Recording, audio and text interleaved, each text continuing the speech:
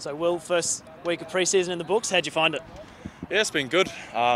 It's good to be training alongside the boys again and meeting the new boys that have come down. So it's been what I expected, being pretty tough, but it's good to see all the lads and being back at the club. And during the off-season, you're obviously involved in the New Zealand A setup. How did you find that whole experience? Yeah, it was a pretty unreal experience, to be honest. Good to be sort of back in New Zealand and then mixing and mingling with the Kiwi boys and just trying to learn as much as I can. So yeah, I really enjoyed my week there. And obviously had such a great year last year. What are you hoping to build on in 2024 and try and get the most out of this pre-season?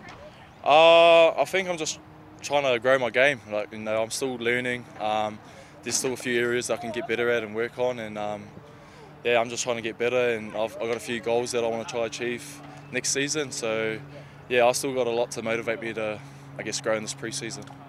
Year 3 for you at the Melbourne Storm. Does it get any easier knowing what to expect come that first day of pre-season? Definitely. I think when I first come here, I had no clue what to expect or how tough trainings would be. All I heard was the rumours and stories. But year 3, it's crazy that it's even year 3, and yeah, definitely. I think the experience is helping me with this first week back. And you and Tyron Wishart were battling it out in the yo-yo test. How did you find that, going toe-to-toe?